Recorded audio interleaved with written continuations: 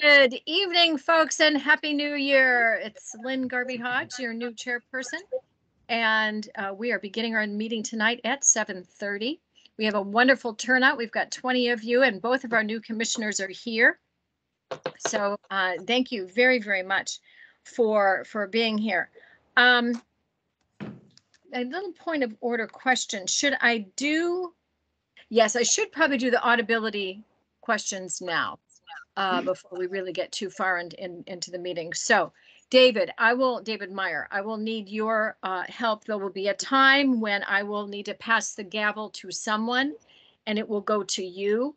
And you will then need to call the question to the motion I have just made.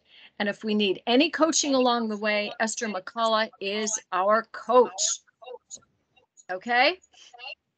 All right, to conduct this meeting wholly electronically, the Fairfax County History Commission needs to make certain findings with all applicable laws.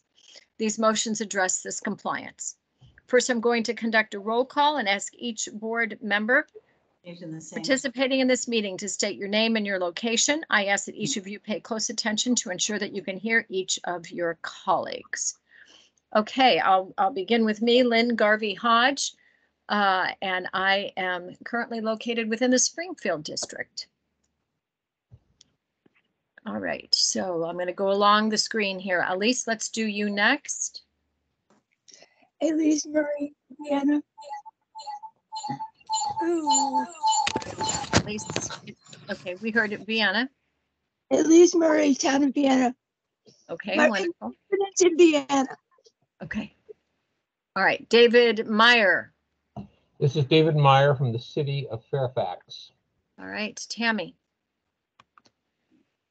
This is Tammy Manarino, Mount Vernon District. All right, Esther. Esther McCullough, Sully District. Okay, Ann. Ann Barnes, Mount Vernon District. Excellent. Tom. Tom Shoup, Braddock District. Okay. Kevin. Kevin Bradley, I'm in the Braddock District. Okay. And as I mentioned to some of you before, Kevin is our archaeologist. Gretchen. Gretchen Boulevard, Braddock District. All right, let's see, where am I? Janae, I see your name on here. Unmute yourself. Janae Lindner, Springfield District.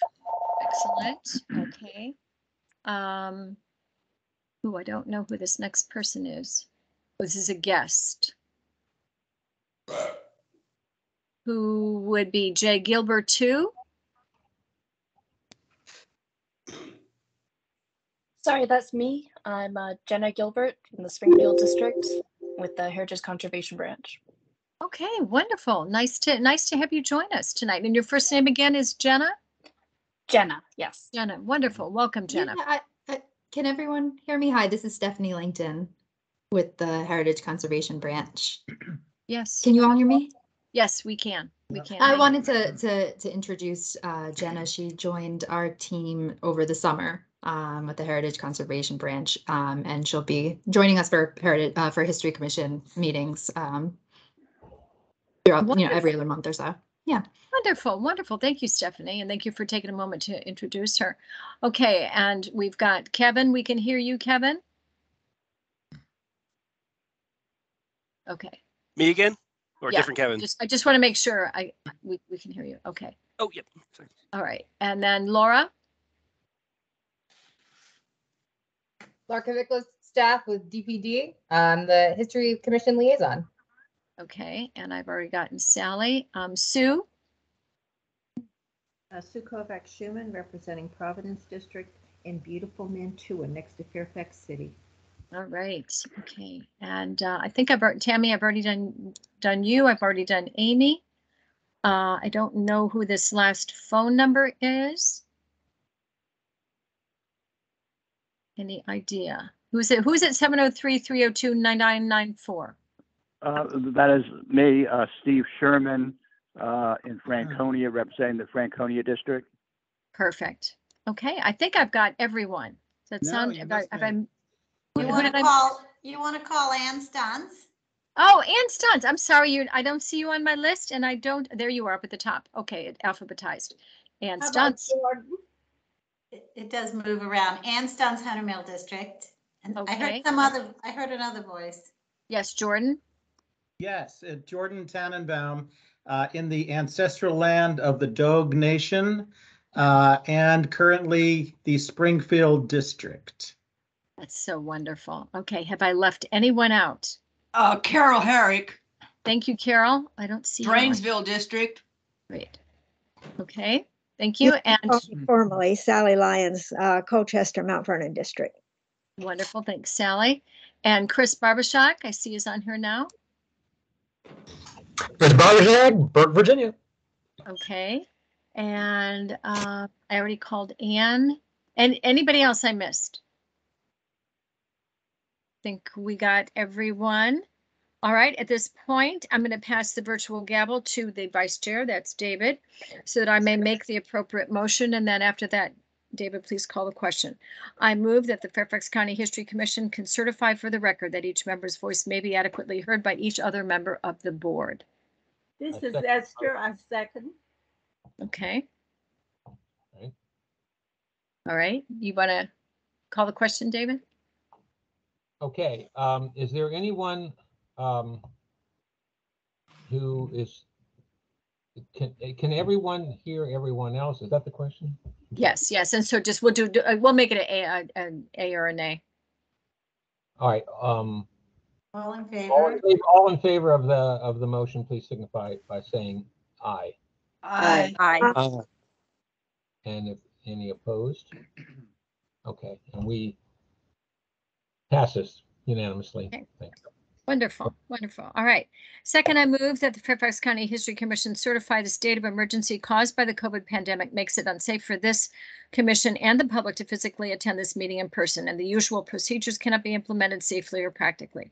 As a result, I further move that the Fairfax County History Commission conduct this meeting electronically through a dedicated video and audio conferencing line, and that the public may access this meeting by calling 571-429-5982. And the phone conference ID is 993-767-333. All right, so that was the motion. Can I have a second to that, please? Second. I'll second it. Okay. All right, David, you're on again. All right, all in favor of the motion, please signify by saying aye. Aye. Aye. Any Okay. opposed? Passes unanimously. Okay.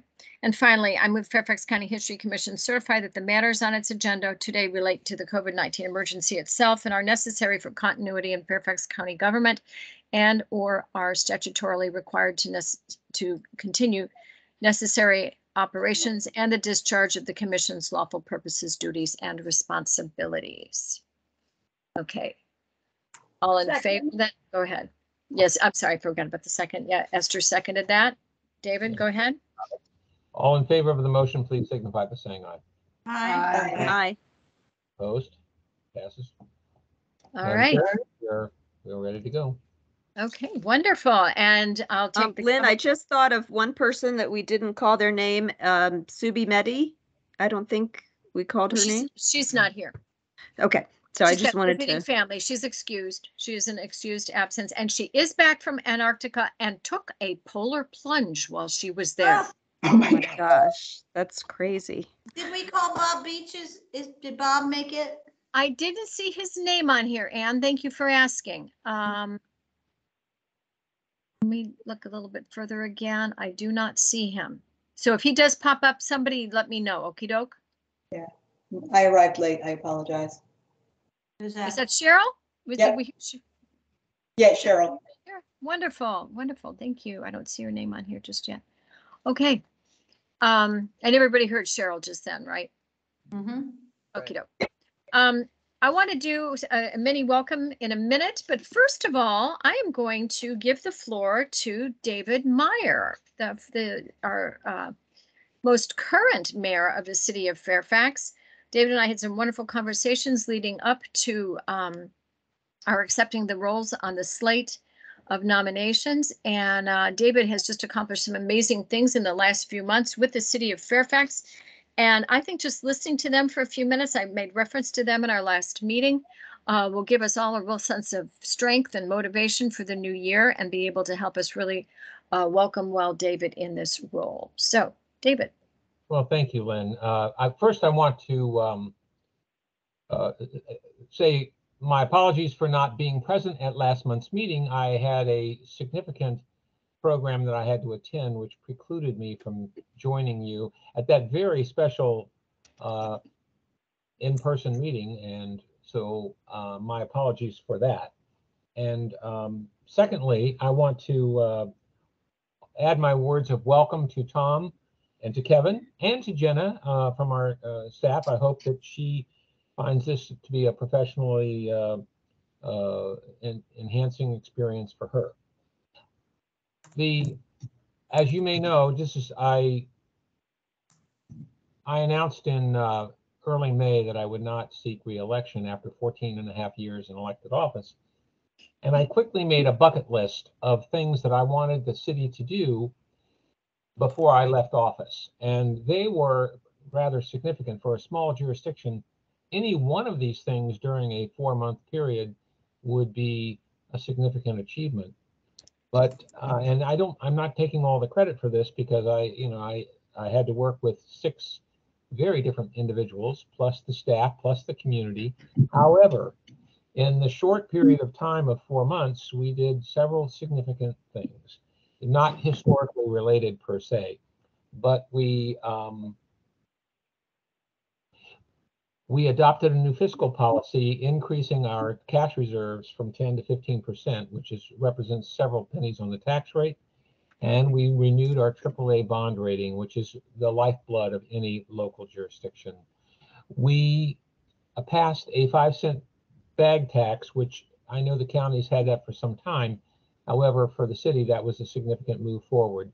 We implemented a stormwater utility program effective July 1, which also is going to move the city forward in terms of environmental protection. We voted unanimously to construct 10 affordable housing townhouses on the campus of Fairfax Presbyterian Church, which is a multi-million-dollar project and really cutting edge from a city planning perspective to address affordable housing. And the very last meeting of my tenure and of the old city council, we voted unanimously to tear down a small 1952 motel on US Route 50 and construct a 5-story, 54-unit permanent supportive housing facility to handle to provide housing for the chronically homeless. These are individuals who have no money and no place to live. Now, there are 3 permanent supportive housing projects in Northern Virginia, one in Alexandria, one in Arlington, and I think one in near Bailey's Crossroads, but every one of them is only 8 or 10 units. This is 54 units, and it is the only permanent supportive housing project that is completely funded by a nonprofit. All the other 3 were all built by local governments. So this was a collaborative effort among about 100 congregations in the greater Central Fairfax area. Many of those are outside the city in the county. And it was a very interesting coalition of citizens that came together. But the new council has moved into their seats last night, and the docket has been cleared. There's hardly any controversial issues that they have to address at all. And it was a very exciting time. And I hope to work with all of you to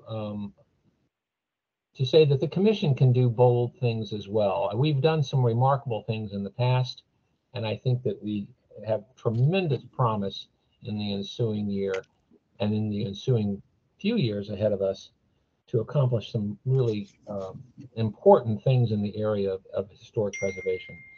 And I will also say that because all of our elected representatives in the U.S. Congress can now entertain requests for earmarks.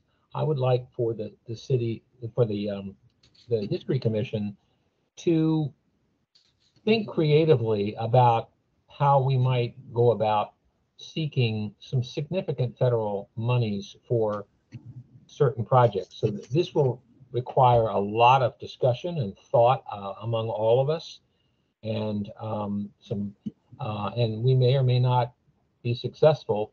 But my philosophy is that if we do not ask, if we ask, we're not guaranteed success. But if we don't ask, we are guaranteed not to succeed, we're guaranteed failure. So I think that we have a lot of promise and a lot of exciting opportunities to do some significant things moving forward.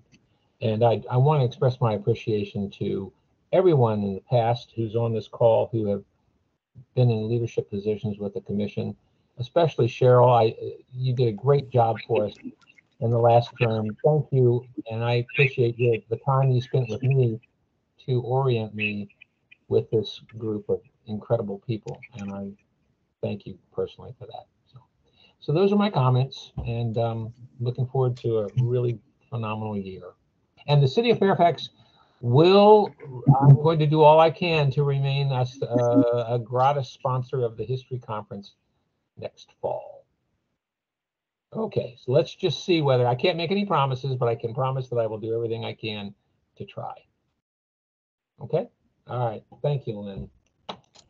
All right. Thank you, David. It's a joy to have you on board. It was a joy to have you on the conference committee. I really appreciate your last comment. And folks, I think you have a really wonderful understanding now of some of the strength and experience that David now can bring to us. Want to say thank you again to Cheryl. I won't repeat the little poem that I did at the last meeting, but it was a joy to honor somebody that has really given her all and has always done so with such a good attitude. I want to welcome our two new commissioners. And by the way, if you're not speaking, would you all, it looks like most of you are set up for this right now. Go ahead and please mute yourselves. So we've got Tom and we've got Kevin. And if you could take just a couple of minutes right now to one paragraph, give us a little bit of information about who you are. Tom, let's begin with you. All right. I've been a Fairfax County resident for over 30 years, 28 of those in the Braddock district. I'm a career journalist working for an organization called Government Executive, which produces a series of publications for people at all levels of government. And about a year ago, I stepped back to sort of an at-large position to focus more on things like this and my own research. I've long been interested in the county's history. I live a few blocks from Oak Hill, and the day I walked by there and wondered, what is that? And I ended up writing a story about it, and I've been hooked ever since. The project that I'm currently working on is a history of the ILDA community at 236 and Guinea Road, which is currently undergoing a lengthy academic review process at the University of Virginia Press. So that's me. All right, wonderful. Thank you, Tom. Thank you. I'm not sure who that is. As I mentioned earlier, we've already started our buddy system, and Tom's buddy is Jordan. So Jordan and Tom, good luck. Highly recommend you go to our website, talk through some good things there, and come back with more questions that you might have. But welcome again, Tom. It's good to have you here this evening. And Kevin, if you would give us a little overview of who you are. We know there is a rousing birthday party downstairs, but we also know we're more fun. That's true. It sounds like it's winding down, which is good because it's almost her bedtime, but she just had cake, so I don't know if it's going to happen anytime soon. So, you know, my wife's downstairs. I'm sure she has it all under control. Yep. So yeah, my name's Kevin. I'm happy to say that I I do recognize a few names and faces on here, either through conferences or meetings and things like that. So it's nice to see some familiar faces. Like Lynn said, I'm an archaeologist. I work for a company called New South Associates, which up until a year ago only ever had offices in the South, so North Carolina on down. When I talked to my current boss about job opportunities, he was interested in opening an office in Virginia and offered me that position. And so I run the Virginia branch of New South Associates, which since last December was out of my house. But I'm happy to say we actually just signed an agreement to get into an office in Fairfax City. And so our physical location is going to be in Fairfax City, I think starting this month. So that's very exciting for me and for my family, who will now gain back some of the space in our house when I get rid of all of our office stuff out of here.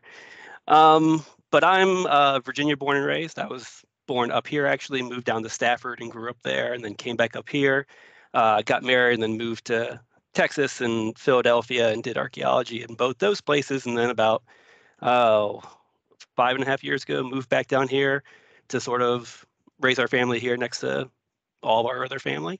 And yeah, been here since.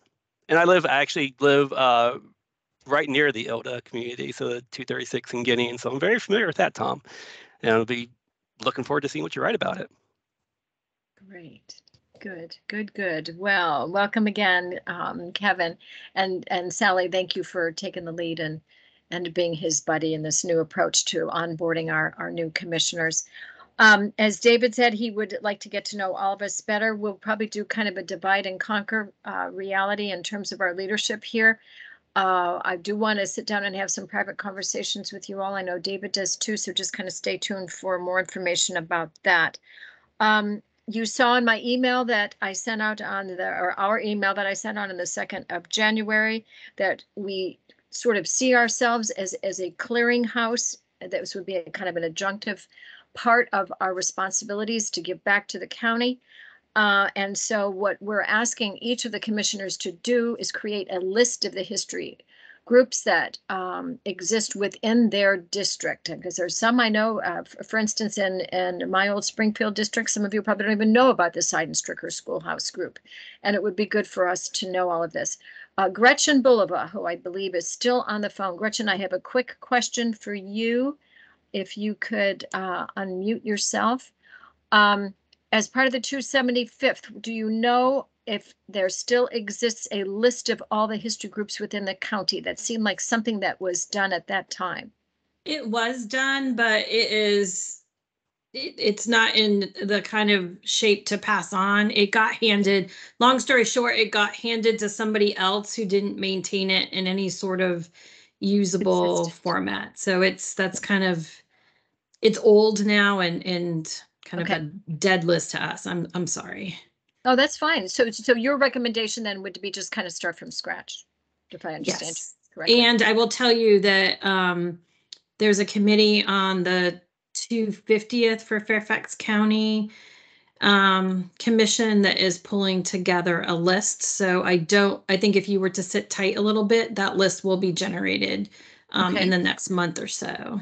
Oh, that would be fantastic. Okay, because of cross-pollination, this is why it's so important for us to talk to each other. All right, wonderful, Gretchen. That's fantastic. Well, in knowing that this was imminent, and really appreciate us giving the heads up on that, Gretchen.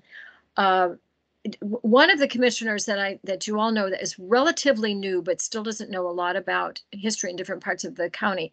It occurred to me that Subi would be wonderful to be a point person for this particular project, as you know, our commission works on it. She and I have been in dialogue, and she is thrilled to be able to do this. So we have that to look forward to as well this year. Subi will be our point of contact. So next month or before then, as you can, send myself, David, and Subi information about the history groups within your district. I did ask you to send on your birthday. Go ahead and do that to me directly. If you're comfortable with that. Jordan has also agreed to be our official Section 106 person. He kind of has been in the past, but now we're going to formally say Jordan is the guy. Jordan is our Section 106 person. His life has slowed down a little bit. Jordan, do you want to take a minute and give us an update as to what has given you a little bit of a smaller bandwidth right now? You're muted, Jordan. Okay, yeah, happy to. So for the, I was I've been on the advisory council on historic preservation since 2016, appointed by President Obama. And in 2021, I was renewed by President Biden. Shortly thereafter, I was made vice chairman, and shortly thereafter, the chairman resigned. And for the last year and a half, I have been the acting chairman of the Advisory Council on Historic Preservation. That came to an end about a week ago when Sarah Bronin, who had been nominated in July of 2021, was approved at 2:00 in the morning by a Senate voice vote, and she became the permanent chairman, and I continue on as vice chairman. This is an experience that I really savor because I began my work experience back in 1972 as a summer intern at the Advisory Council. And I worked there on the staff for about 10 years. And then life came full circle and I joined the board. And those of you who know about the Advisory Council, it's a very, very significant organization. It handles the nexus, any federal nexus with any property owner eligible for the National Register. Has to be received. The agency has to get the comments of the Advisory Council. So very busy and very excited now that Sarah has joined our team. She has a law degree, an architectural degree. She's a professor, tenured professor at Cornell University. She has written lots of articles, books on preservation. She teaches preservation. So it'll be a pleasure to work with her. So there we go. All right, wonderful. And by the way, I'm on the council till 2025 as vice chair. Oh, great. Great. Congratulations, Jordan. And thank you. Thank you for your willingness to continue to step forward and make good things happen here on the commission. You may have noticed on the original agenda I sent out, which was not really in keeping with the protocol we should have followed, I did not use BCCs. I did want you all to see who all the recipients were. I'm going to leave Phyllis, Mary, and Barbara on the recipient list since they're functioning in an advisory capacity. I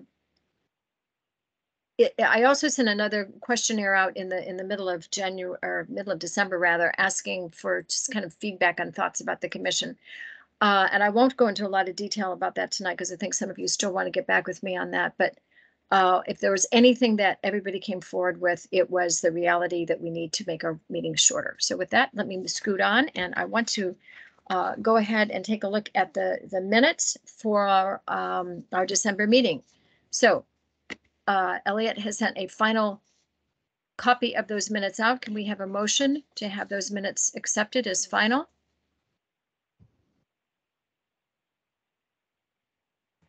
This is Esther. I move that the minutes be accepted as final and the payment be made to Elliot for taking the minutes. I second the motion. Okay. All in favor then? Aye. Aye. Aye. Opposed? Motion passes. All right, so we'll get you taken care of, Elliot. Sue, you are up on the treasurer's report next, and thank you for the wonderful detail that you included in your treasurer's report. I am going to suggest that you just kind of stay with the first half of your page because the second half of the page has a lot to do with the Park Authority and the conference, and we will be having a meeting a little bit later on this month. Let's us kind of digest that there, and then you can just kind of bullet the actual numbers. Does that make sense to you? Oh, yeah, absolutely, yeah. Okay. Since this is, sure. We have $70,183 at the beginning of the month, at the end, $69,868. And the history conference was a huge success, and we were $1,277 under budget, the $5,000 that was allocated for the conference. And the expenses, the additional expenses that were put in December should have been paid by now. So the information that I put in there, Lynn, was just to kind of, give people an idea Yeah. of what I'm glad the you cost did. was. But Yeah, I'm we'll be glad you starting did. new. And Laura is going to be setting up a conference, which hopefully you and David and me and perhaps Ann can discuss with the new county liaison and department exactly how we'll do reimbursements for expenses, since advocacy will have some, I think, this year. The tax exempt form, I'm going to get that renewed and updated, so we have that for expenses. I know it was a bit of a shock to a few people who bought some last minute conference things that the tax is not reimbursed. We actually will just try to do that a little differently for this year. So those couple of dollars on your purchases get done.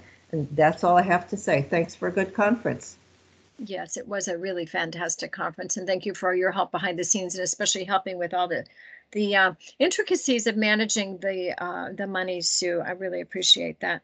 I had one other thing for you that I wanted to ask. Well, like I said, we'll cover the bulk of that in committee meeting. I know. I wanted to mention that it did take a while. We'll have to work on the awards distribution, but our award, the Mayo Stunts Award that went to Mike Salmons, was received. I believe it was shortly just before Christmas, and he ended up having a direct deposit with that. So there's an opportunity for us to kind of see how we can make that direct deposit reality work.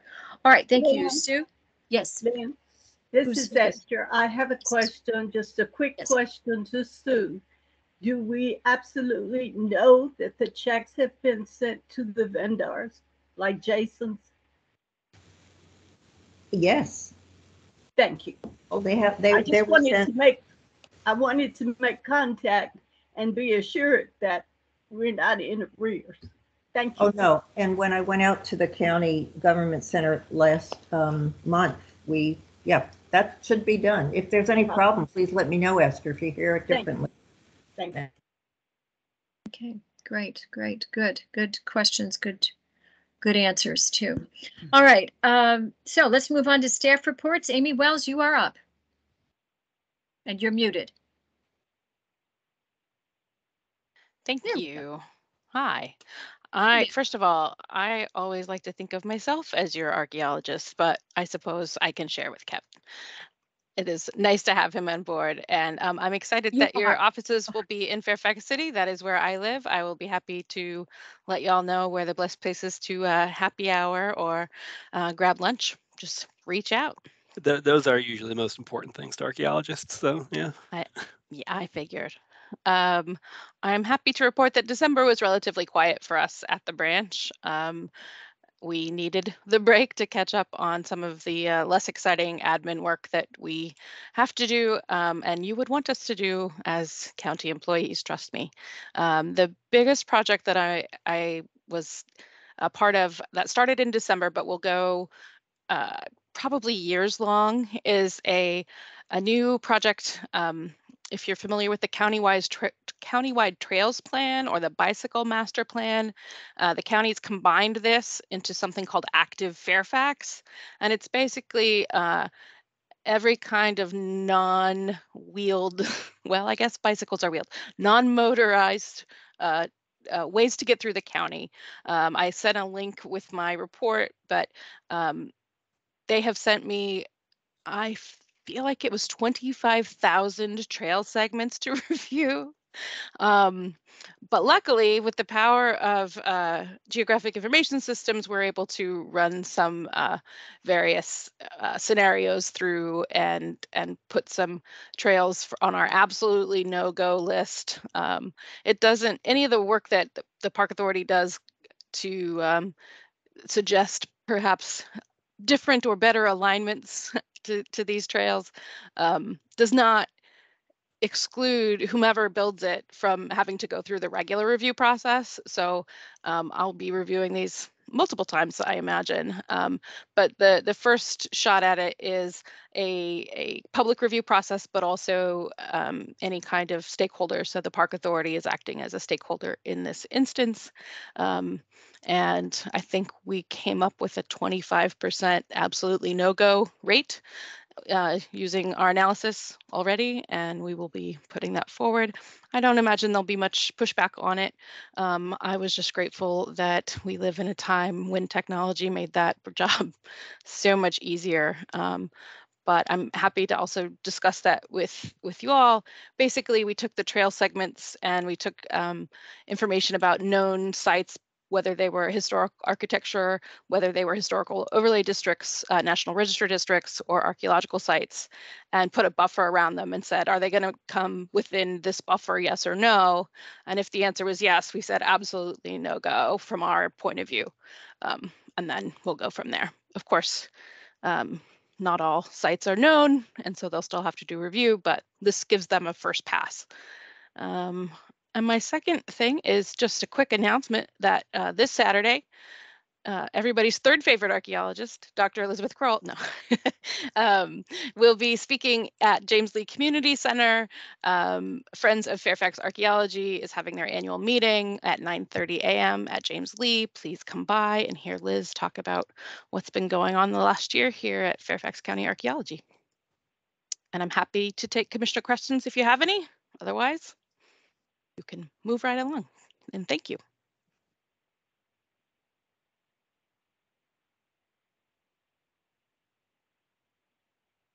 Oh, Lynn, now you're muted. I'm sorry.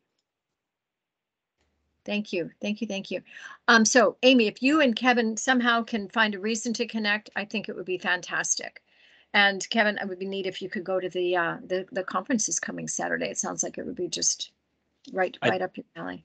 I think I cleared it with my wife, so I'm good to go there, I think. Okay, no more party.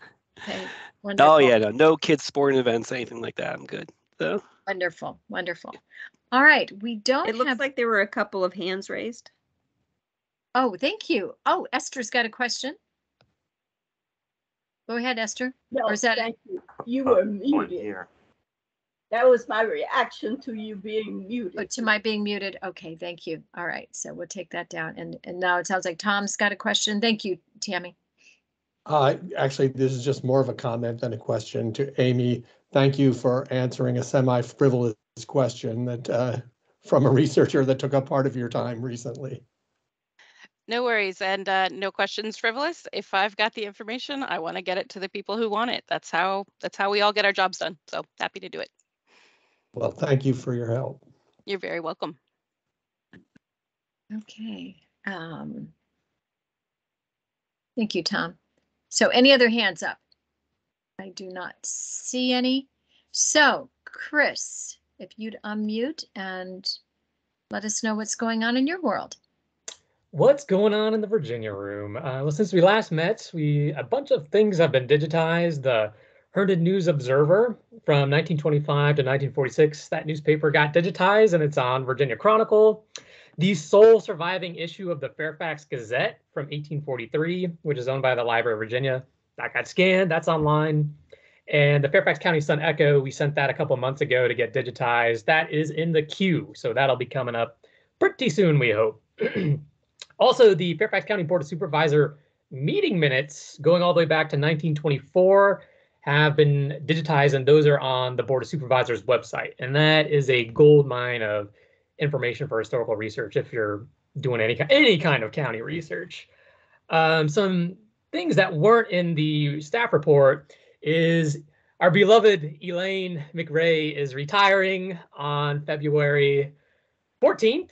Or is it the 13th? I don't want to think about it either way.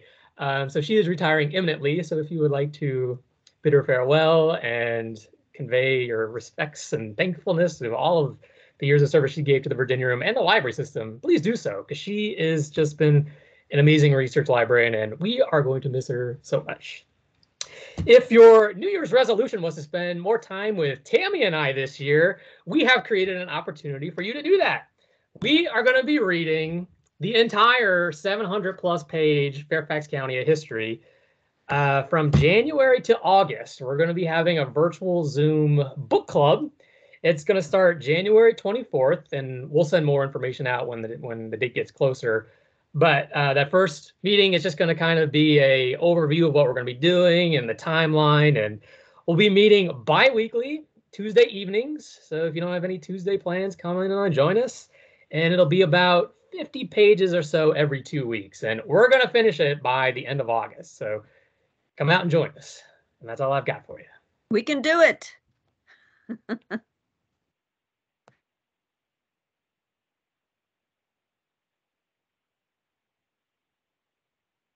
Lynn and Chris, you're both on mute. I've got to stay on top of that. Chris, thank you again. And I still keep hearing good things about your McDonald's presentation. That's kind of exciting. All right, Laura. Hello, commissioners. Happy New Year. I'm excited to be here with all of you, and I'm very excited that we have our 2 new commissioners with us, because that means that Stephanie and I are no longer the newbies. So you guys can take up that mantle for us. And please excuse me if I start drooling. I literally got back from the dentist an hour ago, and this side of my face is still numb, but it's coming in and out. So I might just like bite my face and scream, but that's not different than any other presentation I give you guys. So here we go. Okay, we had a very busy December. It was not slow at all at DPD. Our modern architectural survey, we have returned our pared down list of significant buildings to DHR, and they are in the process right now this week of resubmitting that to the consultants for new budgets from them. And I'm hoping that that will start in late winter 2023, so like a month from now. The African American context study, an architectural survey, we don't have an update from them. All of our notes are still with that consultant. Denise is still working on picking the Gum Springs consultant for their survey. This morning, we had our Centerville kickoff meeting for the entire Centerville project, including our architectural component, our architectural survey component of it. And we have a meeting with our GIS people to develop our survey 1, 2, 3 layer, so we can start surveying Centerville, all of the properties built before the year 2000, in very warm early February or mid-January. Okay, other items. So I've been telling you for months about these staff positions, the ARB Review Board support position, Planner 2. We are starting the interviews for that on January 9th, and they're going to run through the 13th, so stay tuned. Our African American Markers program is still marching along. 4 of the 6 markers are in their second round of comments, and 1 is in its first draft phase. The remaining marker is in its research phase. And we plan on having these edits to the chair, Mary, by the end of January, and to the whole committee for the African American Markers program in February. We're working on, so next week, Stephanie and I are working on finalizing the exhibit that we're going to put into the government center display to go in conjunction with the supervisor's offices are throwing or co-sponsoring an event on February 7th, time TBD, which will celebrate all of the 14 finalists who made it through the submission process, including all of the students from grade school to high school, and I think some are in college now, but will be coming back, and their parents. It's going to be a whole to-do, so I'll be sure to invite y'all once I get more information on that. But I would recommend commissioners go. It's a very significant event, and we're very proud of our African American Markers program that, you know, I know is not necessarily or technically in your purview, but it speaks widely to our Markers program and what programs you all run. Another big thing we've been working on this month is we're working on narratives for the BRT, which is the Bus Rapid Transit. And so we are writing up, basically what we're doing is we're writing historic markers on steroids. So a little bit longer than the 150, 200 words. But FCDOT, Fairfax County Department of Transportation, gave us some topics that they want us to incorporate. And this is where, you know, I'm meeting with them actually tomorrow. We're going to have we're using the National Register themes of significance to kind of use as a lens to get through what they actually want us, because they gave us a list of topics and they were like, write history about this. And that's a very nuanced thing to do if it's going to be etched in glass for who knows how long. So this is going to be a year-long project, or at least until fall of 2023. And I promise I will be updating you on that. The Goins House from Megan presented on a couple of months ago, if you all remember. So that that's going to the Department of Zoning and Appeal on January 25th. And we had to do some negotiations. We initially wanted to see if we could find a place to move it, what that would cost. And, we met with the supervisor's office, but time and financial constraints, it looks like we have asked, or DPD has asked for a phase 2 architectural documentation and the funding of the wayside marker, and the applicant was amenable. So that's going on. Cemetery MOU, Amy and I talked about this today. We're in the final stretch and we are so close to getting this done. So hopefully we'll have good news for you in the next few weeks. And the last thing I have is across my desk this week, y'all's National Trust membership is up for renewal for 2023. So I need you guys to vote on and move a motion to approve $250 to renew the Commission's National Trust membership. Did I do it? Okay. Who would like to make a motion? I would. Jordan, I'd like to move that we renew our membership, our National Trust for Historic Preservation membership at a cost of $250. Do I have a second? Yes, I will. Yes, I will second it. Janae Lindner. Okay, I'll second Janae, it. thank you. Great. It was really great. I'm glad I went to it. Thank you. All in favor of the $250? Aye. Aye. Aye. Okay. Any discussion? Oops. I skipped a beat there. Any nays on that? I don't think there are. Looks like Tammy, do you have a? You have a hand up? I was going to say I have a different just comment on Laura's report, not regarding the motion. Okay, so you wanted me to come back to you. Let's do that. Okay, so any opposed to the 250? All right, so motion carries. We'll be able to take care of that, Laura. And Laura, thank you for all the pictures from the holiday party. Oh, sure. That 100% Elliot. That was all Elliot? Oh, Yeah, thank you, well, Elliot. Elliot passed them to me. I think they might have come from Subi and from, I think maybe Sue took some. Okay, they were wonderful. There's a fabulous one in there of Phyllis that I really, really like. It's a really nice picture. Okay, and thank you for sending this on ahead of time, your staff report summary. That was really helpful. I did attach it if you all hadn't noticed. It was part of the agenda for this evening. Okay, I've noticed while we were here that we have another guest, Dee Dee Carter. Dee Dee Carter is a very active African-American historian and part of the Fairfax County Cemetery Preservation Association. So Dee Dee, do you want to just take a second and say hi? She's here as a guest. Hello, everyone. Okay, welcome. You're welcome. Okay. Yes, good to have you here.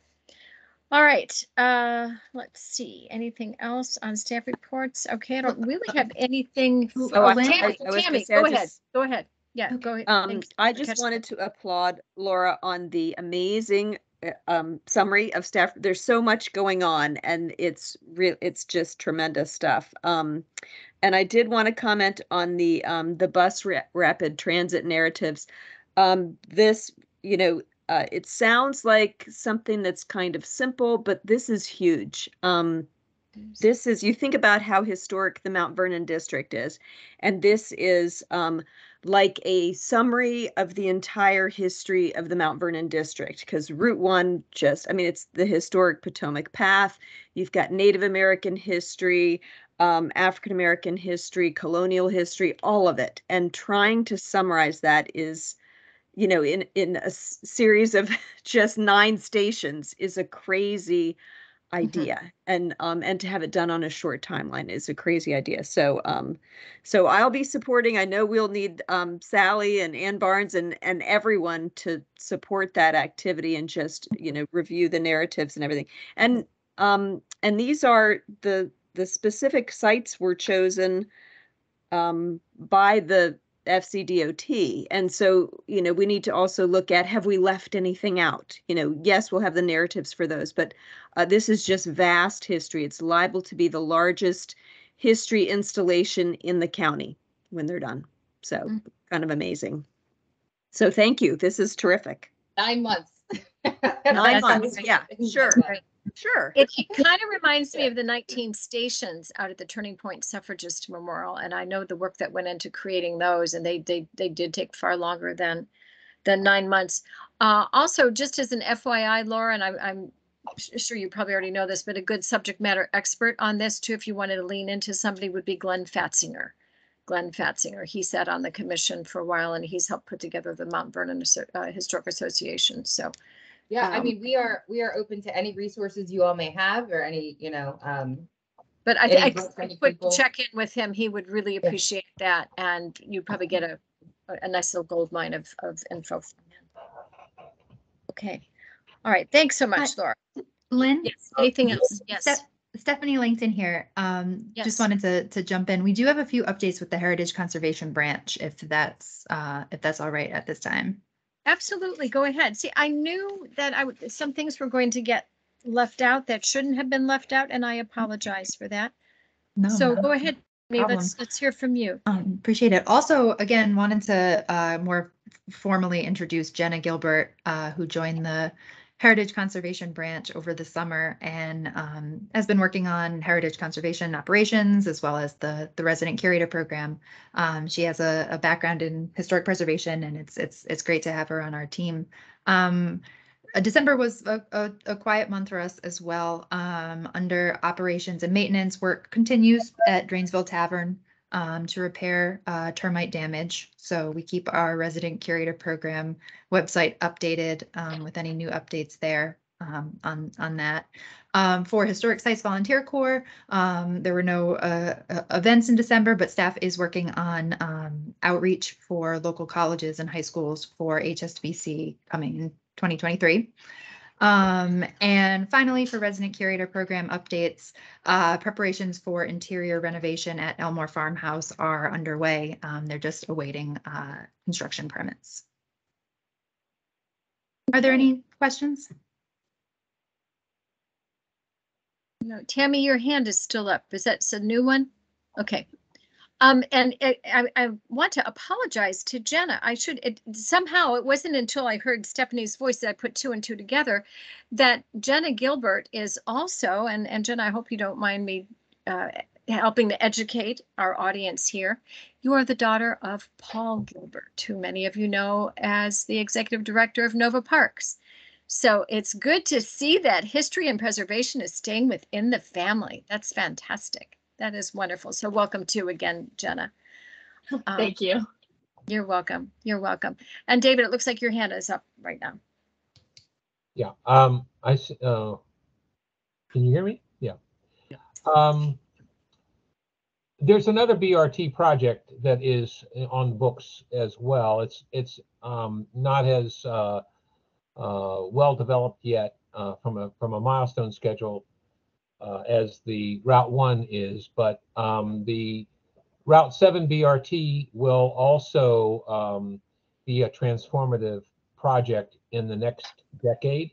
Most of you, probably many of you have already heard about this, but it will, Route 7 is the historic road from Alexandria to Leesburg, going back to the 18th century. And this BRT is going to connect beyond Tyson's down through the city of Falls Church and southeastern Fairfax, or at least eastern Fairfax County, to Alexandria. So we as a commission need to be just remember that as this moves forward, that we need to do the same kind of exhaustive assessment and investigations that we're doing for the Route 1 project as well. So just a heads up for those who may not be aware of the Route 7 BRT. Thank you. Thank you. That's the gift of having us all come together, is being able to share insights and other information that's helpful for us. All right, so Stephanie, I think we're done. Anything else then? No, nothing. Okay, perfect, wonderful. Good. Thank good to you. have- You're welcome. You're welcome. All right, we're going to move on to committee reports then. Elise, budget and inventory. I thought you were going to be doing old unfinished business.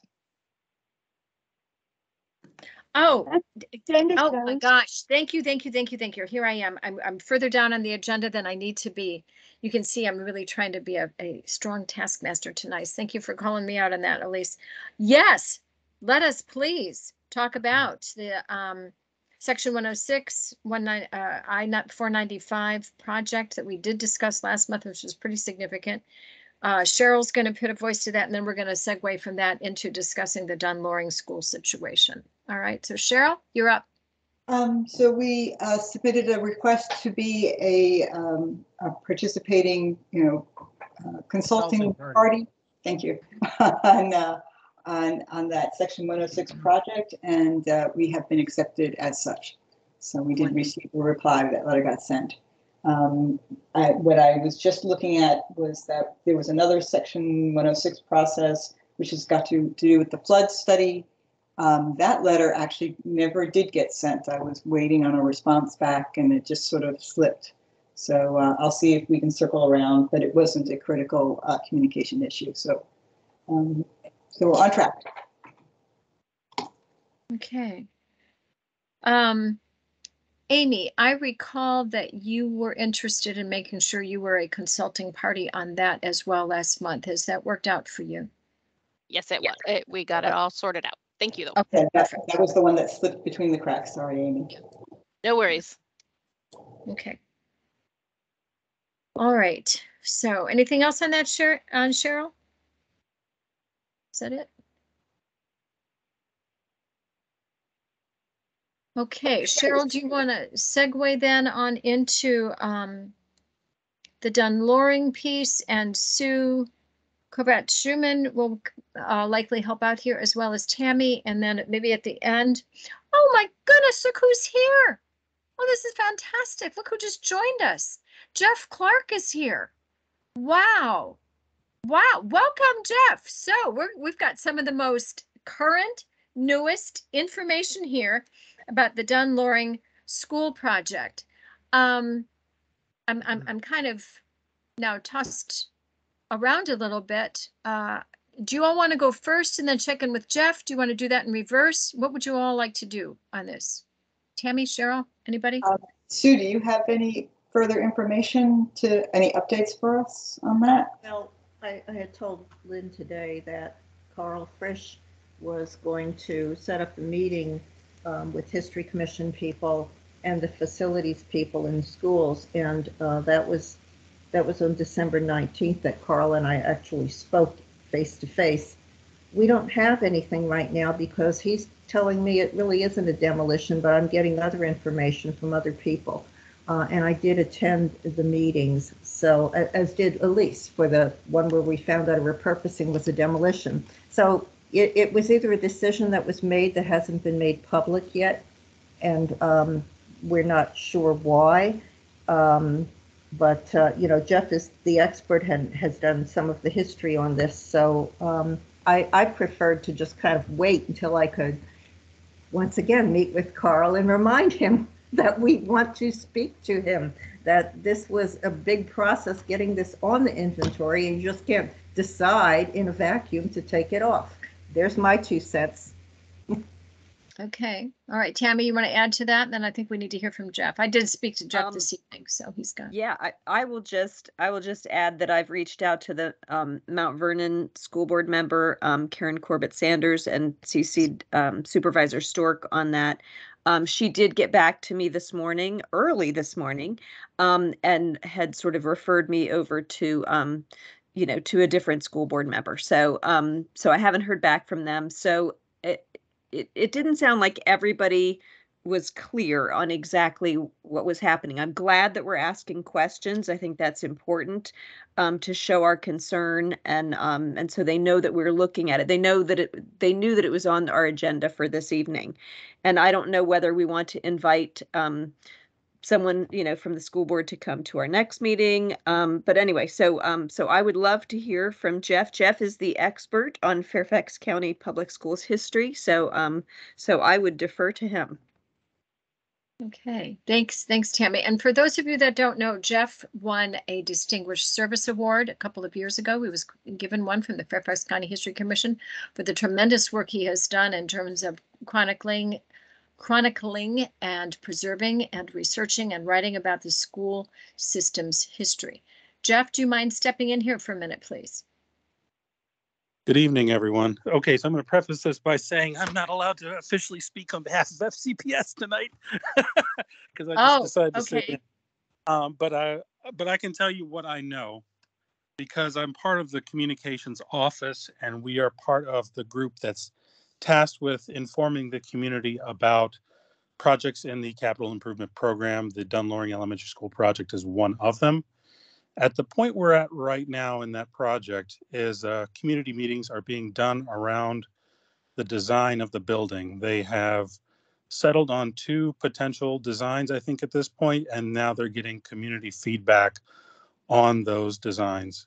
The project has not gone on for bidding or anything like that. It's not that far along. It's still in the planning phase.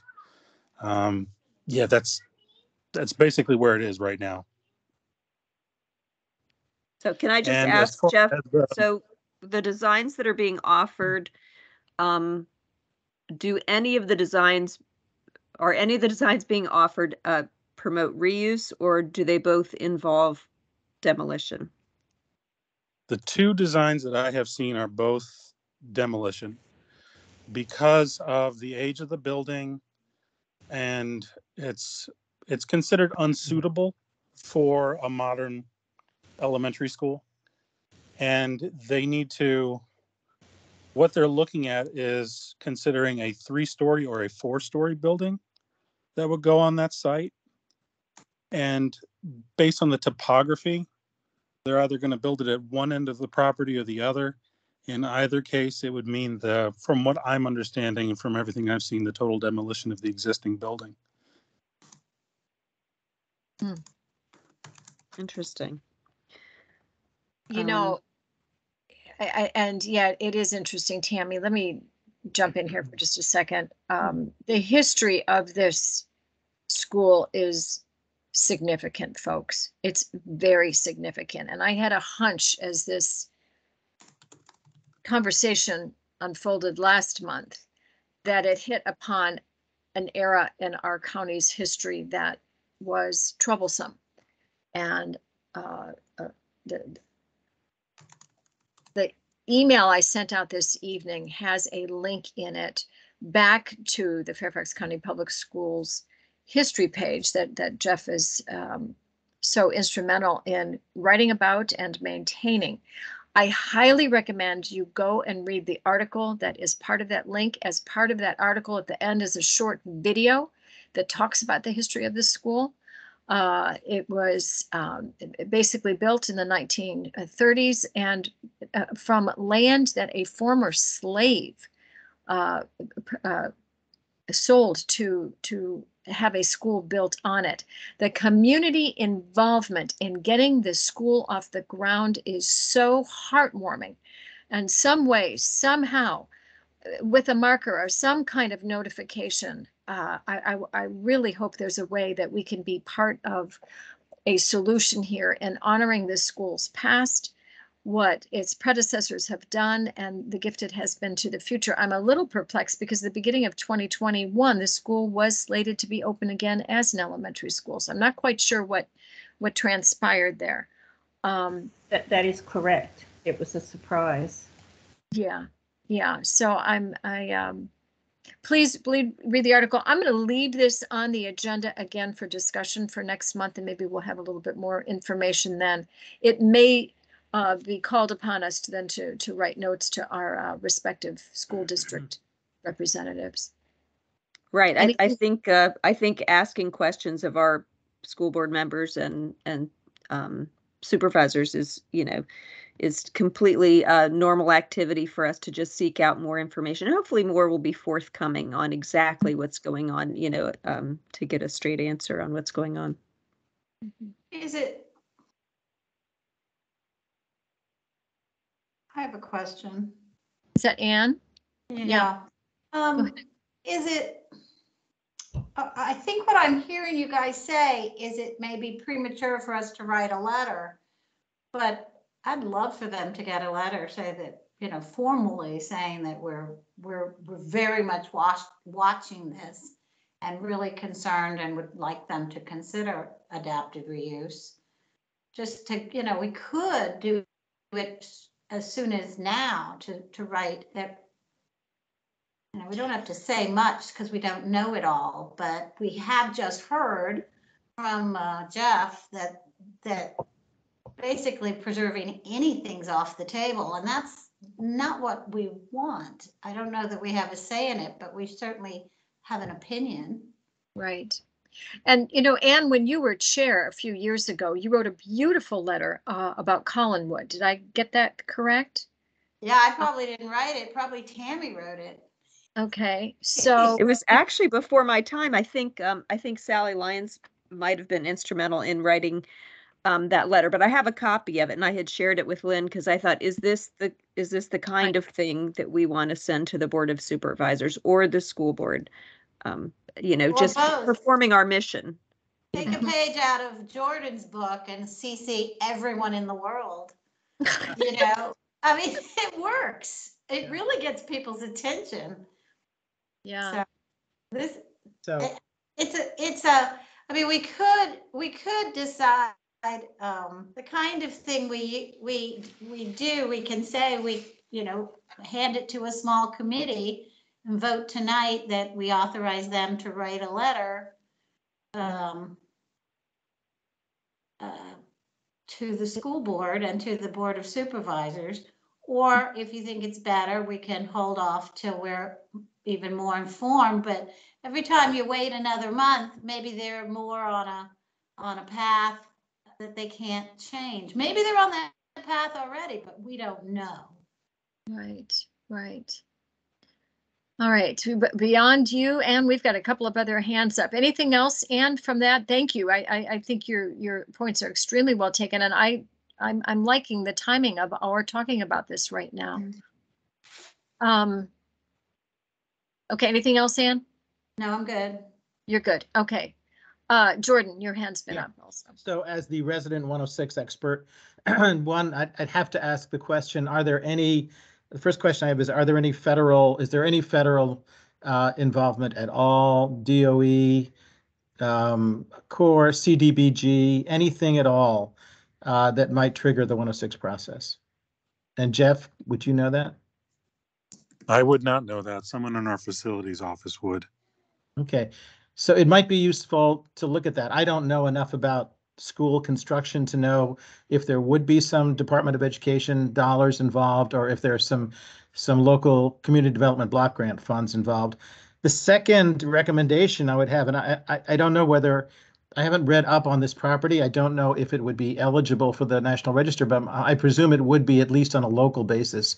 Is this something we'd want to let Preservation Virginia know about and see if it might qualify? We've done this before with Association Drive, qualify for their most endangered list. Ooh, that's interesting. It's a handsome building. It's a very handsome building. In fact, it's a similar architecture style as the old Burke School in Burke. Okay, we've got a couple of other hands up here too. Jordan, anything else on that? You've asked some good questions. That's it. Okay, David?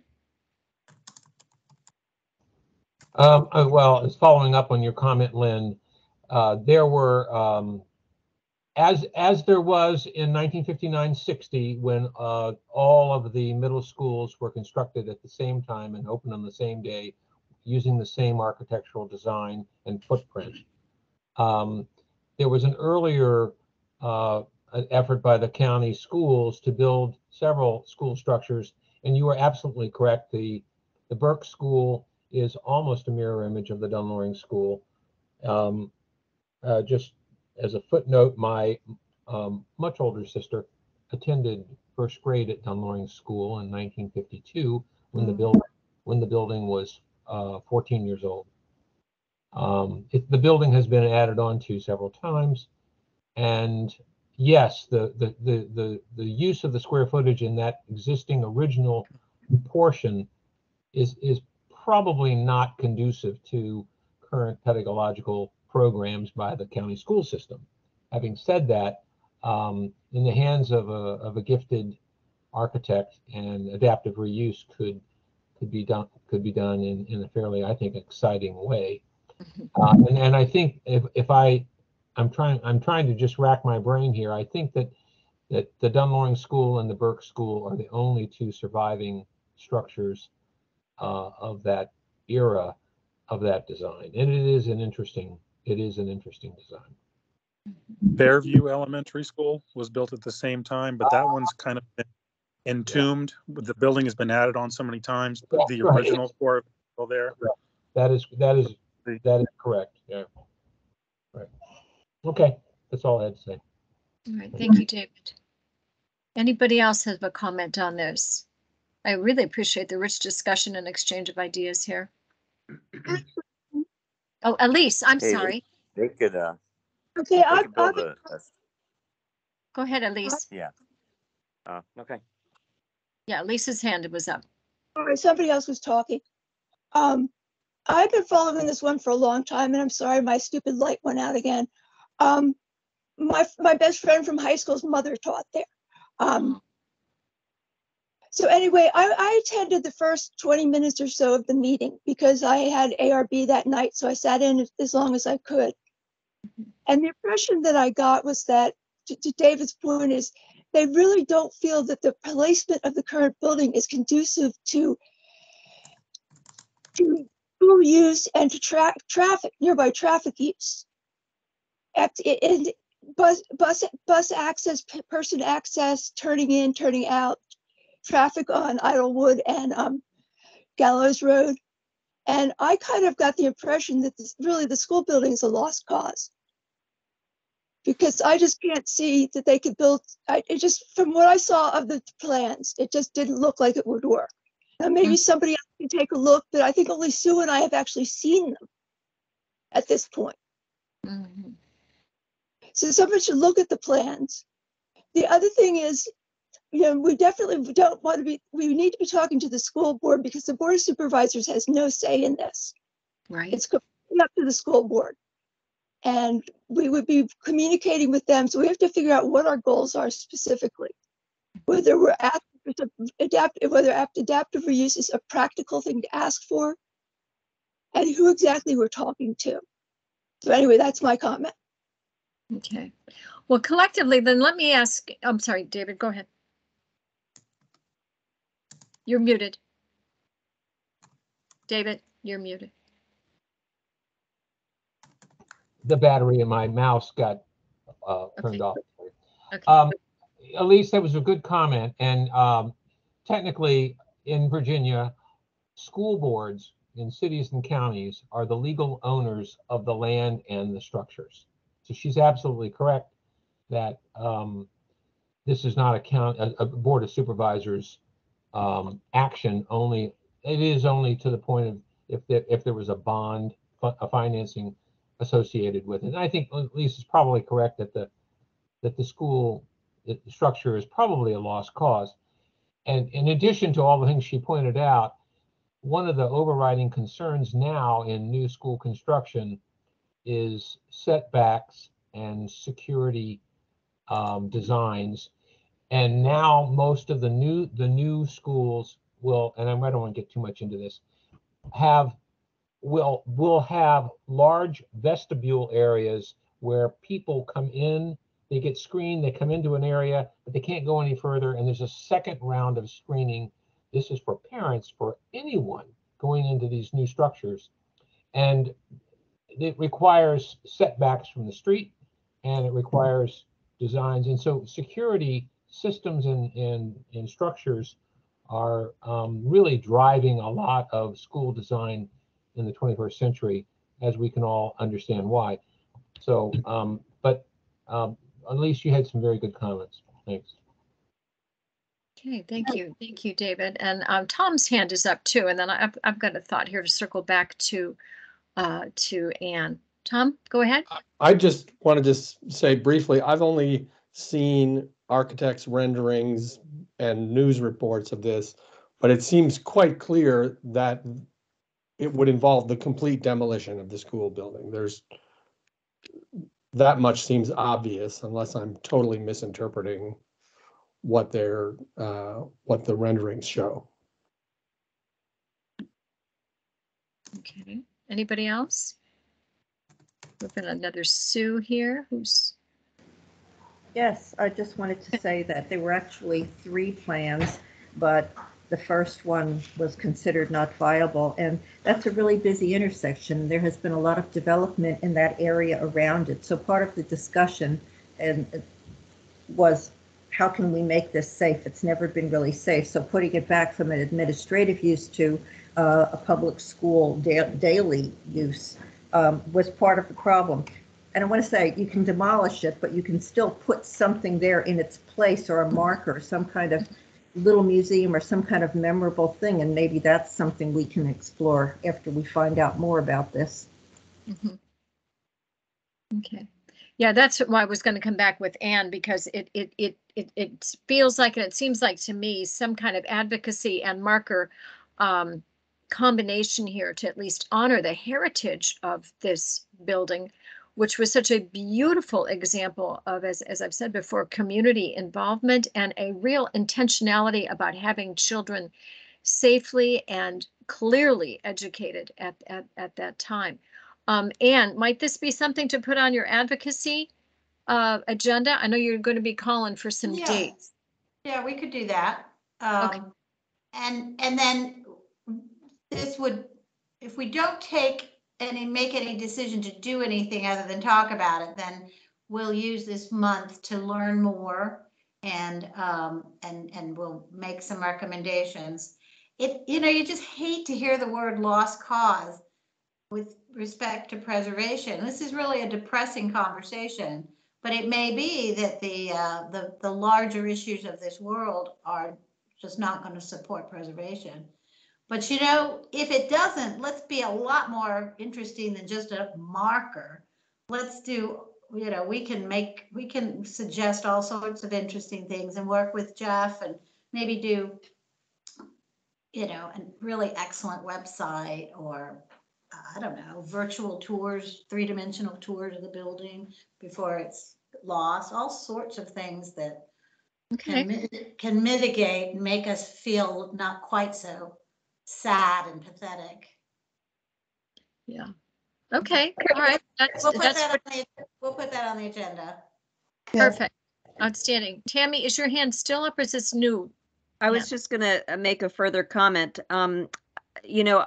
We've talked about that adaptive reuse may not be possible, at this location. And, one of the questions that I also would have is this location the absolute only is it the appropriate place for this school? I think that's another question as well as I don't really know much about it, but does the school have to go in this location? Is there another option? So anyway, just more questions that we might have. So we might raise these in in a letter if we have that. But I like all of the different ideas of how could we, if you can't reuse, how do you represent the school, in a historic way? So, but anyway, I think showing concern about it is important. And I think advocacy is a good place to continue discussing and finding out more information. There you go. There you Yeah. go.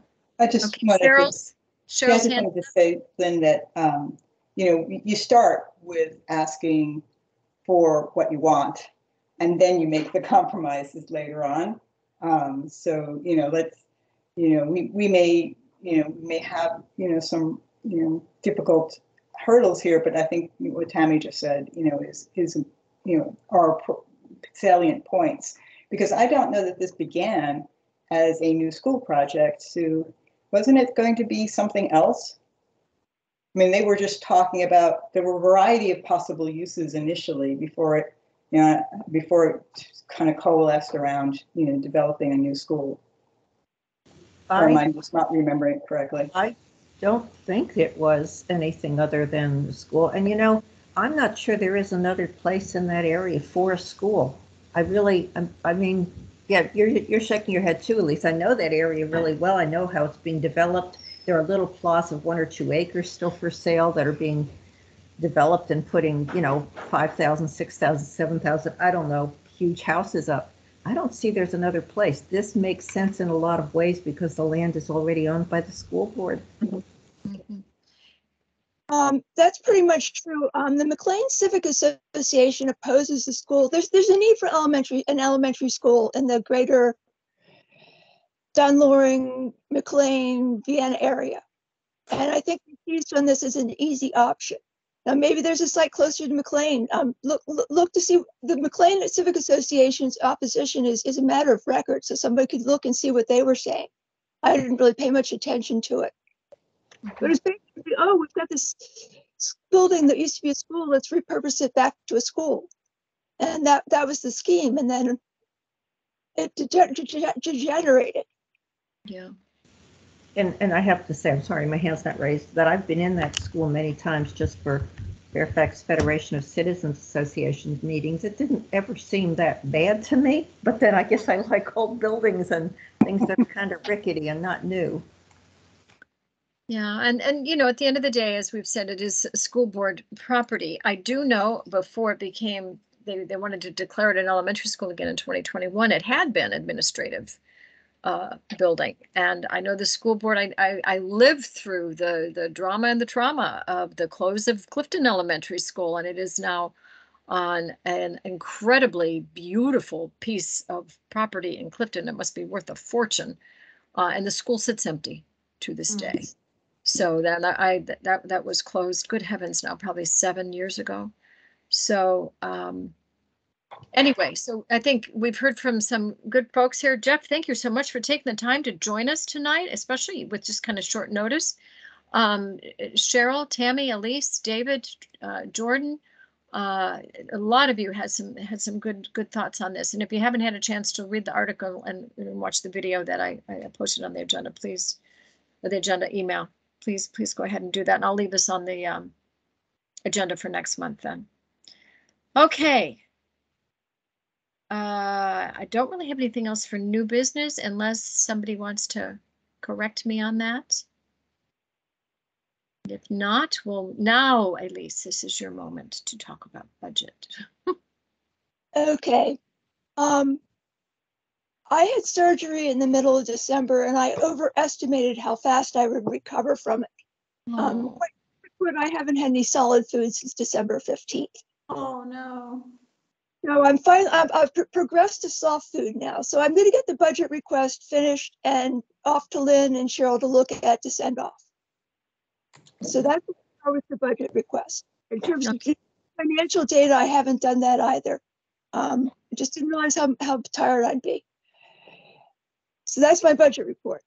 The inventory committee, just as a note, Dunloring School, the nomination was prepared by one of Laura's predecessors, Lori Turkowski, and it's our example on the website for how to do an inventory nomination for a single site. We may want to be thinking about maybe we're going to have to change that in the future. I think we need to have an inventory committee meeting in the near future because we have some issues to deal with, and I will be contacting the committee to get that on the schedule. Thank you. All right, thank you, Elise, and please feel better. I can completely empathize with surgery that ends up with not being able to eat much. I have lived through that, and it's good to see you here tonight. Thank you for taking the energy and the time to speak up as much as you have. Okay, well, thank you. And I think the surgery will solve some of my other problems, so I'm just looking forward to when I can actually eat food again. Oh, well, good. We would look forward to that too for you. All right. Just a little bit of peanut butter, right? All right, hang in there, Elise. Okay, history conference. I'm not going to say too much about it other than you've already heard some nice commentary. The committee will be meeting on the 24th. Laura will be coordinating a virtual meeting. For that, we will discuss and dissect some of the wonderful pieces of information that Sue put together for us, so we have a better understanding in the year to come how we will be managing our finances. You all do know, and I'll just state again, that we have Tom Gelton down as our keynote. I have emails into Kaveh, who is the gentleman that we secure the space at Sherwood Community Center from, and I have not yet heard from him. I've asked for the 4th or the 11th of November in keeping with some of our past practices. That's really all I have for History Conference in the moment. And awards, I mentioned a little bit earlier that Mike Sammons did in fact get his monies, and kind of a segue into something that Mary Lipsey and Phyllis and Barbara were working on together. The young folks from George Mason University that helped put the AAHI project together, I know remain very happy and thrilled with their presence at the history conference, and we continue to be very grateful to them. So I'm looking forward to some updates from Mary in the not too distant future about how that AAHI is running and who a point of contact might be on our commission to make sure that we stay on top of that, since its assist was with us. All right, Gretchen, semi-quincentennial. Sorry, the cat is sitting on my notes, so I will do this very quickly. The committee, the Fairfax County Committee is, committees itself are forming with chairs, and so those are starting to meet. And then the state, here it is, the state 250th Commission has switched to quarterly meetings. And so the next meeting is actually this Friday. So I'll have a little bit more to share at the next commission meeting. Okay. That's all. Wonderful. Thank you. Anne. Oh. Advocacy and annual report. Yes. So we'll have a meeting on advocacy this month. If either of you new members would like to join us, please do. We'll go ahead and send out whenever we settle on a Thursday night, we'll send it out to everybody. Then we'll be getting the annual report going. So know that if you're in charge of a committee, we need Subi and Tammy will be asking for this, but just if you're in charge, if you did anything in 2022, we need to know about it. And so try to give us, even if it's just bullet points, we can pull it together of the highlights of what your committee did. And then same with biographies. If you had some changes in 2022, we'll want updates just really on everything like we usually do. Okay. So that's all for me. Yeah. And did we ever get to finalize? Remember there was an annual report, or maybe 2 that was still outstanding. Is there anything we could help you in that regard? Yeah, I'll get together with Elise on that, because we talked about at last meeting or the meeting before. You're right. We just accomplished 2021, so I think we're behind on 19 and 20. Okay. All right. Well, we'll keep that on the table then. Let's let Elise get better. All right, Cheryl, now you have some good updates for us on the marker committee. I've been sitting on pins and needles for the last few weeks, wondering exactly how this was going to play out, and you are our savior. So talk to us a little bit about what's going on with markers. Yes. Okay, you're muted. Sorry about that. Yes, so I will, I've agreed to step up and be the chairperson for the marker committee. And so I'm actually looking forward to it. I was, when I was recruited to the commission, I was very specifically recruited to that committee. And so I'm happy to continue to serve I will rely on people like Carol to help guide me, and Mary has already offered to sit down and have a meeting with me, and we will proceed. I haven't responded, but we'll schedule that and get that moving. We do have a marker that's already that's under review. We met in December, and so we need to have a meeting again to, I'll reach out to the gentleman and see where he is at and see whether or not we need a meeting this month or not. So is that Mr. Roby? Is that Mr. Roby? Yeah, this is the marker about Merrifield. Okay. That's right. Which was a really productive, interesting meeting that we had with him in December. That was very, very, very positive. So we'll see. We'll reach out and see if we can get that done. We also have another meeting marker in the works that, or at least has been proposed, which has got to do with Mount Vernon, Fort Hunt High School, which is now Carl Sandburg Middle School. The Alumni Association wants a marker for that. Tammy and I were kicking back and forth, what kind of angle might be most historical for that, that we could, sort of work on, and ask the alumni to develop. Cheryl, is that the Sandburg that is near the street named Sandburg after Carl Sandburg, who was there during World War I? Yeah, that's the Fort Hunt High School. No, it's old Fort Hunt High School off of Fort Hunt Road. I don't think there's a Sandburg Road nearby. Okay, right, because I know there's one someplace in the county. I didn't know if it was that one. I wasn't sure when I learned about that exactly where it was. Okay. Yeah, I think middle schools are just named after poets. High school. What's that, Carol? Carol's. They're gonna do with Murrayfield. Who they working with to put a marker down for Murrayfield? Who's talking right now? Is that Dee? Oh. Don't know who that is. Okay, is that it for markers then? And Cheryl, tell us who you have on your list for marker committee members, because I wanted to clarify that. Yes, so we had 8 members and we lost 3. So the members currently are myself, Ann Barnes, Carol Herrick, Esther McCullough, and Elise Murray. And Tammy, you must be on there. Yes, but so I was looking that at was a my first meeting. 2021 list, and that was the most recent I could find. So yeah, that was my first meeting in December. So there are 6 of us then, and we lost. We don't have participating actively, but of course they are participating as advisory members. Barbara Peters, Mary Lipsey, and Phyllis Walker Ford. So yes, if anybody would like to join the marker committee, just email me. I'd be happy to, include you on our emails and scheduling a date.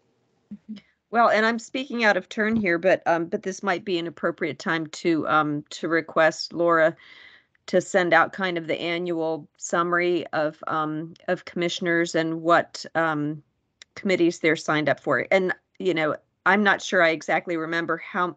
Like, isn't each commissioner supposed to sign up for 2 committees or? No, there's no requirement. Oh, I made that up in my head. Yeah. It's a great idea, though. Yes, there you go. It's a good one. And it's actually, when I came on, I think I was told that, Tammy. So that was a very long time ago. Yeah. Oh, it's legend. But anyway, yes, yeah, I think it would be great, especially with the loss of 3 active commissioners. It would be good to make sure that we have good staffing of each of our committees. I think that would be great. I agree.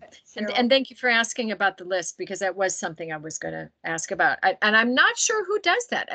Laura, is that you or Cheryl? Who does that list? Denise did it. Oh, Denise did it. So Laura, that's you. Okay. Okay. Your mouth is coming back. Your smile is coming back. Yes. All right. Yeah, I can handle that. No problem. Okay. Yeah, I think we may have missed a year.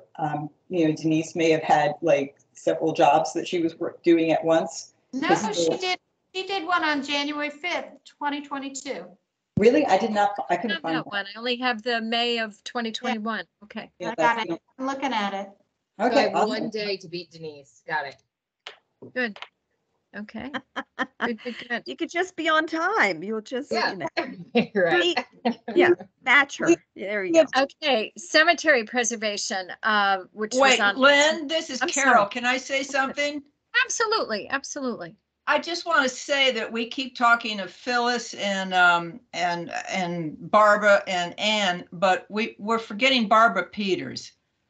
You know, and I feel badly that we keep doing 3 and we're eliminating Barbara, and Barbara was our treasurer for a long time. So Right. I just want to put in there that we did have 4 that we've lost. Yes, we've lost 4. So You're sorry absolutely about that. Yeah, no, No, we lost I'm 3 from our happy. committee, was what I I'm said. happy you brought it up. The problem is the 3 of them were so active on such intense committees that unfortunately for a while, they will probably be referenced as the 3. Well, no, I hear you, but Barbara was involved with a marker. Absolutely. And she was the treasurer, and Yes. I'm not arguing. I hear what you're saying. It's just, we don't want to leave her out, is what I'm getting at. That's fine. And let's make sure Good to get point. that in the minutes. Let's Good make sure to point. get that in the minutes. Thank you, Carol. Okay. Cemetery preservation. I talked to Mary about this today. She is waiting on a letter and wants to get with her committee, and she believes that will happen before next month. So when we roll around to our February meeting, there will be something more substantive on our agenda than it is right now. Tammy, was your hand up? Did you have a comment about that? No? Okay. All right. Ethnic and oral history. Esther. Hello, everybody, and Happy New Year. I am excited to continue the Ethnic and Oral History project that we have going. Our new members might not be aware of it yet, but we'll speak so I can tell you all about it. The committee is working on interviewing citizens of the county. We've interviewed some leaders in the county, some former board of supervisors and chairs, and also we'll do a librarian and a former history commission member. And the project is to let folks say how history has affected them and what they perceive, so that they feel closer to history and not think of it as in an old dusty book on the shelf. So we want to perpetuate the idea that history is alive and you're making history every moment, every day. So our committee will start out this year by meeting on January the 17th, 2 o'clock on Teams. Now, it was suggested that we do the time element that was once held by the AAHI committee, which was a Tuesday at 2:30. So I'm saying 2 o'clock. Now, if there are objections, let me know personally, email me personally so I can make changes. But I'm going to request that after I get off this meeting. Otherwise, we have no action from Channel 16. We will contact and see what their schedules are all about, because our representative retired, and we will have Olby Lynn, I think you remember her.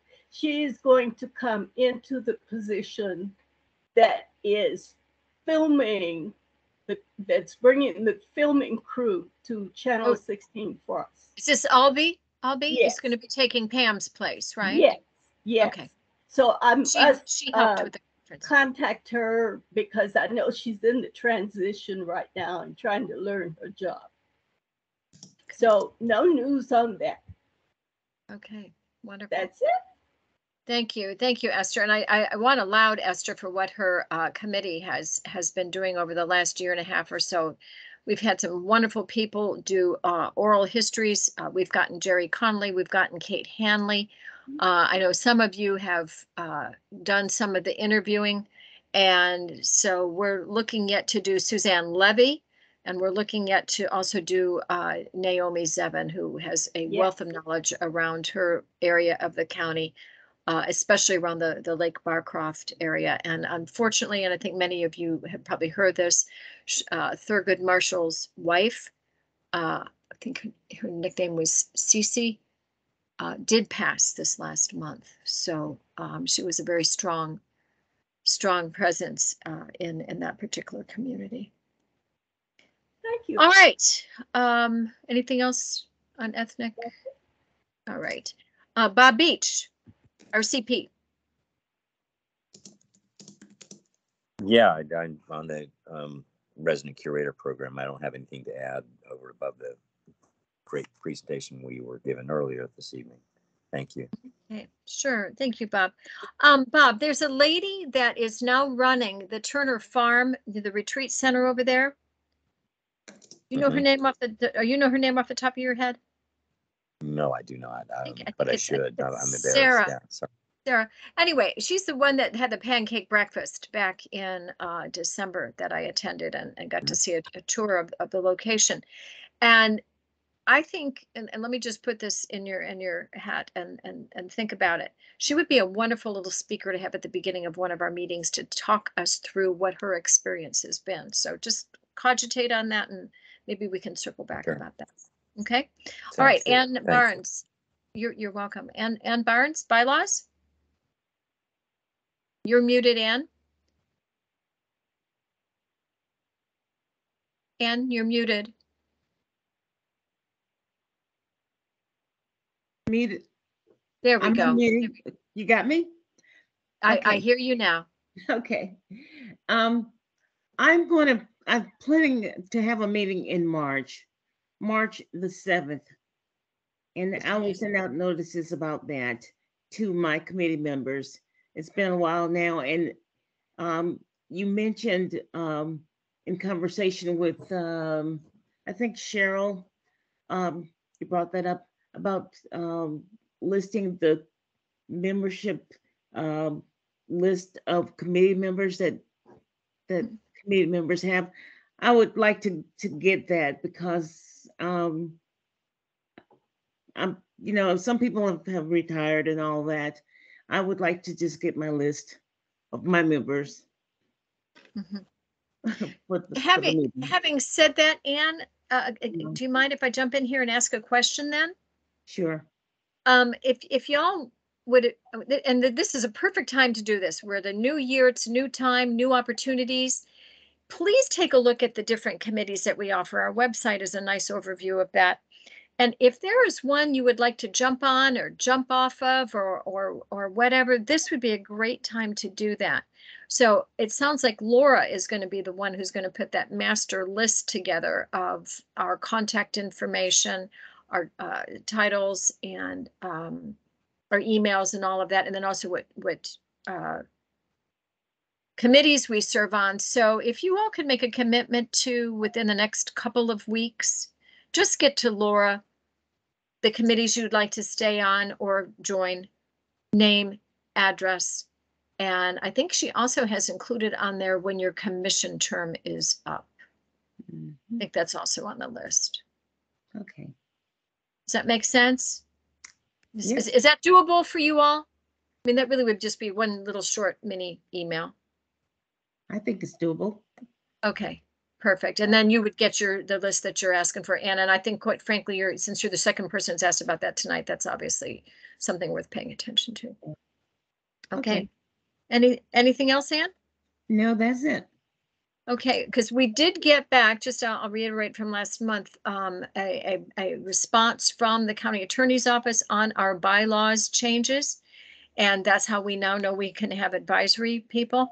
And they have kind of left the awards section on that alone. So it appears that we'll be able to go forward and do awards as we have in the past. Okay. Elise, anything from A or B? Can I just clarify something there? So it requires, the attorney's office is asking us to make an amendment to our bylaws in order so that we can continue with awards.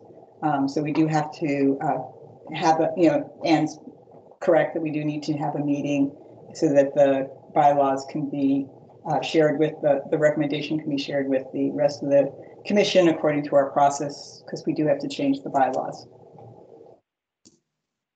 Okay, so that's something you all will be discussing on the 7th of March then, right? Yes. Okay, and Thank we will you. obviously be meeting again before then. Mm-hmm. All right. Thank you for Cheryl. Thanks for jumping in there. Elise, anything from ARB now? I got my inventory report finished at 6 o'clock, and Laura put it on the share file if you want to read it. Things have been fairly routine. Yeah. However, there's one thing that's exciting. A child care education center is coming into 2 of the penitentiary cell block buildings. Oh, you're kidding. This is exciting. And their application's been approved. If you're standing at the back of the penitentiary where the Sallyport used to be, it's the last 2 buildings on the left, the 2 that are closest to the reformatory. Okay. So anyway, they're going to be a daycare center, and we're all really excited by that change because we think it's just such a fitting use. I think it's wonderful. We don't often talk about children and little ones very, very often in our meetings. And so it's nice that 1 will have an excuse to, and 2 will be kind of part of watching all that grow. That's great. Thanks, Elise. All right. And thank you for what you shared in the share file. Okay, David, you began the meeting with a wonderful overview of some of the hot accomplishments in Fairfax City. Do you have anything else you'd like to add in here? Well, there was one item I did not mention because it's directly related to history, and that is the city council completed a 2-year effort to make final changes to the city's nomenclature regarding the Civil War.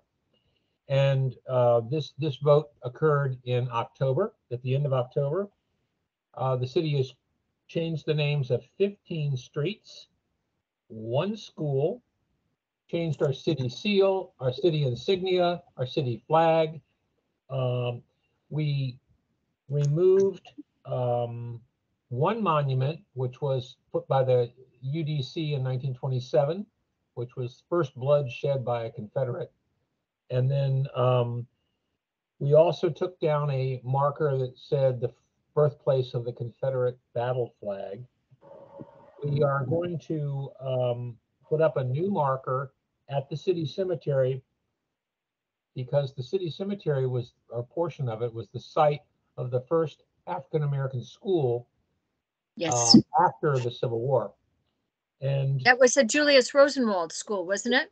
No, this is before that. This is really in the 1870s and 80s. Oh, wow. Wonderful. All of these changes became effective on January 1, 2023. Do the wave. Secondly, just an update on Old Town Hall, 1 of 4 structures in the city with a national trust preservation designation. The work is being done in 2 phases. Phase 1, $700,000. It is near. If you go, the new posts have been installed. The new deck is being built, and we anticipate completion of phase 1 in early 2023, probably within the next 120 days. We're removing and relocating utilities, fire hydrants. We're going to have all ADA accessible. It's going to be quite nice. I was nervous in the beginning, but and I insisted that we get the best minds that we could before we do anything. I said, the rule number 1 is do no harm. So John Mott and Doug Gilpin, who are well-known architectural historians in Virginia, came together with the city and the architects and the contractors to move forward. Phase 2 of this project will begin later in 2023. It is a $2.1 million project to actually go in and replace the mechanical systems in the building itself. This is electrical, HVAC, elevators, restrooms. So it's going to be done later in the year. So that's a very exciting two-phased project for that, and that's all I have to report for now. Wow, that's fantastic. That's wonderful. Wonderful. Thank you, David. All right, and last but not least, as named on the agenda, Cheryl, website. Are you still staying on as website coordinator? Yeah. Yeah, sure. Unless somebody else would like to take it on, but I'm happy to continue. And I have updated the About Us page on the website to reflect Tom and Kevin's positions and in our 4 resignations, retirements. I'm not sure whether if Tom and Kevin, if you can check that page, make sure the information is accurate. And also, I didn't know what your phone numbers were. I just kind of assumed that they were probably cell phone numbers, but if they're home or office numbers and you want that designation on the website, let me know and I'll make that adjustment. I did a quick look and I didn't see anything else, although I do owe Elise a look at the inventory page. So I still have that on my list of things to do. Great, wonderful. And thank you for doing that. That's, it's kind of a tedious thing to get all that information together, but it is such a helpful place to send people when they want to know what the commission is doing, has done, and who's who on the commission. So thanks for that, Cheryl. All right, anything else before we go on to announcements and adjourn? If we left anything off. I don't see any hands go up, so let's go around and talk about other announcements. So Carol, how about you're up in the corner of my screen, so we'll start with you. Any announcements from you?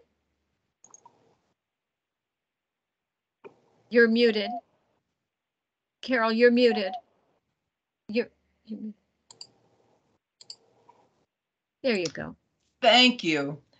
The McLean Historical Society has been around for 30 years, and we're having our 30th anniversary next Tuesday at the McLean Community Center.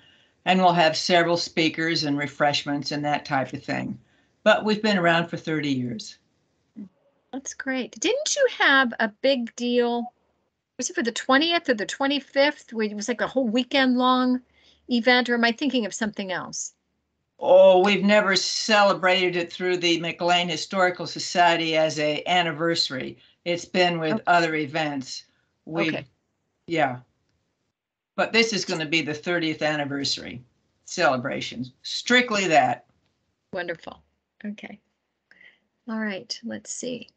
Tammy, anything from you we should know about? I just had I had a great experience last Friday. I had someone from the Thompson family that is important to the Mount Vernon district. If you all are familiar with Thompson's Dairy, which was in DC for a long time, they had contacted me, and so I gave them a tour of River Farm, and their family had lived at Wellington at River Farm, and then also next door at Riverview. And so that was kind of cool to hear some of their family stories as we were walking around. But that was just that was a neat experience. And then I don't know, I'll just ask that someone else on the commission who maybe knows more about it talks about the book launch for Chris Barbershek and Suzanne LaPierre's book. So I hope somebody has more information about that. Why, Tammy, I do. As Tammy mentioned, on January 9th next week, our book that Suzanne LaPierre and we wrote over the last 2 years, called the Desegregate. What is it? Northern Virginia. I don't even know what the book is called. I have to look it up because they changed it multiple times. It's called Desegregation in Northern Virginia Libraries. It's being released on the 9th, and we are having a book launch party on Saturday, January 14th at 4 p.m. So if you got nothing else doing that day, come on out and join us. It'll be at the library. Awesome. Thank you. Would you put out a note about that, Chris? Make sure. Certainly, definitely. Okay, copies. That would be fun. That would be fun. Thank you. Okay, Sally, your hand is up, and I think you probably want to talk again about the conference this weekend. Right. As Amy told you, the Friends of Fairfax County Archaeology is having their annual meeting this Saturday at 9:30 in the morning at the James Lee Center in Falls Church. And our own Liz Crowell will be speaking about the post-pandemic archaeology in Fairfax County, a synopsis. So she's bringing us up to date on what's going on and how it's being done. So that should be very interesting. So I hope we see you. Great. Thanks, Sally. Okay, Anne? Anything? No. Okay. We've heard from Chris, Carol, David Meyer. Anything else? I just wanted to share this with everybody. Lynn and I had talked about the feedback that we had received from everyone, which we greatly appreciate, about the management of our meetings. And we have heard loud and clear that we're going to do our very best to move these meetings along as focused as we can and try to keep them under 2 hours, and preferably even shorter than that. I think this evening we struck a good balance between staying on point and allowing for some exchange of information and perspectives and interests, whether it was VRT or the Dunloring School or other issues.